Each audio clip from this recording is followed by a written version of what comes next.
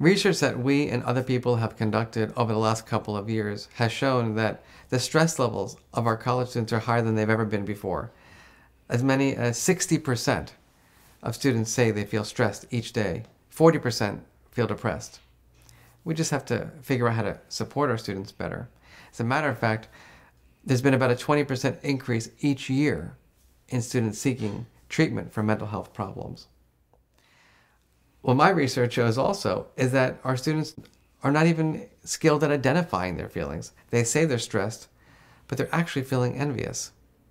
And when I ask people, what are the solutions that you're working on?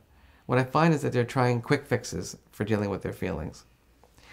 And also what I'm finding is that they're just incredibly lonely. So in addition to helping our students achieve academically, we need to support them in finding the strategies to manage their feelings, to build positive relationships so that they can achieve their goals.